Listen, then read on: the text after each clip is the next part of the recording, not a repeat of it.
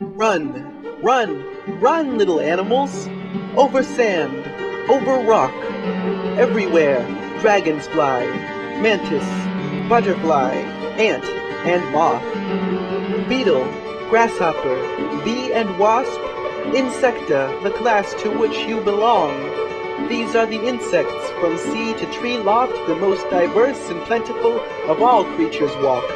Compound eyes can see far beyond mine, in their ability to define fast movement and light. An exoskeleton in 3 parts divide, offer protection as armor to a softer inside.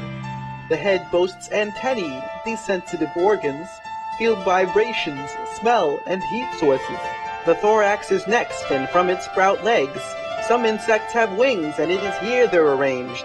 The abdomen comes last, it is found in the back, with reproductive organs and a digestive tract. What to eat?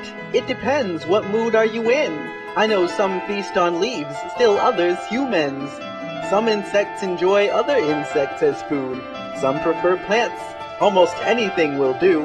There is quite a contrast in insect behavior. At least 8 million species are uncharted in nature. With lifespans of hours to 50 years later, they've walked 270 million years on this great earth.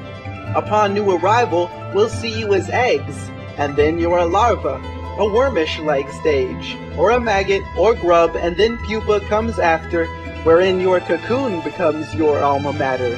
And soon you progress from this metamorphosis. Fully dressed as an adult, you have developed.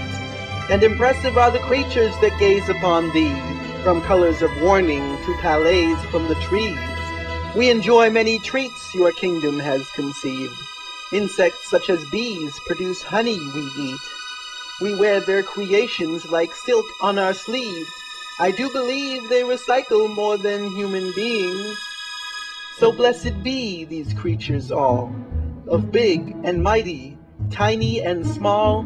You are the most noble of finds in this life. You make up in numbers, in heart, in pride, in honor, in innocence, and everything inside, for what you lack in size.